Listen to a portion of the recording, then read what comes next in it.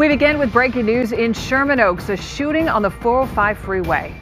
Mike Case in Sky 5 HD with the latest details. Mike.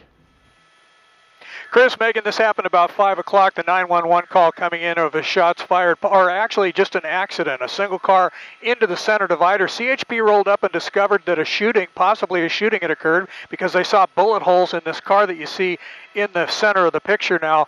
The fire department responded with their advanced life support, the paramedics on board. They took the person out of that car. We don't know whether he suffered a gunshot injury or whether it was just a result of the traffic accident. What's left, the aftermath, is the California Highway Patrol just getting started on their investigation, looking for evidence here. This is all happening on the north side of the 405, just before Burbank Boulevard in Sherman Oaks, and it is affecting the traffic in both directions. Investigation still underway here, and we expect, according to the CHP, another 40 minutes or so on this signal alert. They have opened up 2 lanes, but still, as you would imagine, it's going to affect not only the 405, but the 101 freeway. That's it from Sherman Oaks.